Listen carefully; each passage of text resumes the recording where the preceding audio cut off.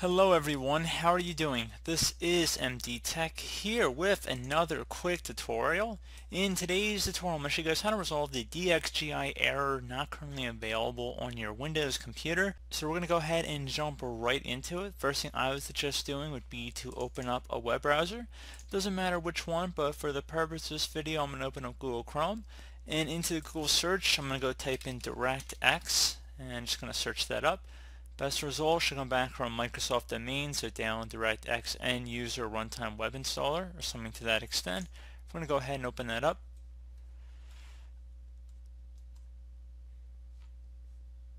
Select the download option after you've selected the correct language. Should be English more than likely by default here.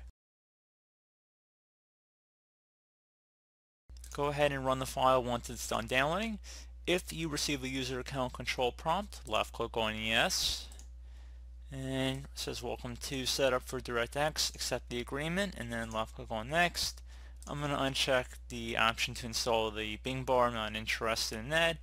I'm just going to continue through the installation process. It should not take very long, only about 44 megabytes for the full file size, so just going to continue on here. Looks like about a minute or so left of the download process.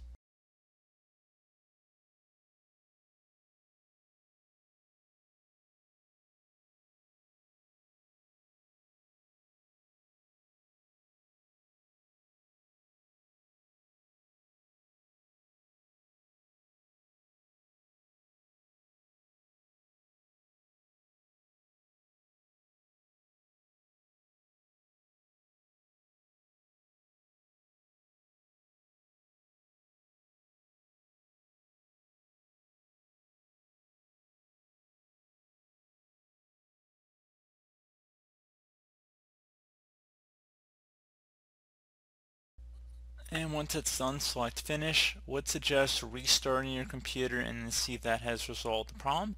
If you are still experiencing a problem, another thing you can try here would be to open up the Start menu. Left click on the setting gear icon on the left side where you hover over it. Should say Settings. Left click on that. Select the System tile. Select Display on the left side. And now on the right side, scroll down till you find Advanced Display Settings and left click on that. And now select Display Adapter Properties. Select the Monitor tab.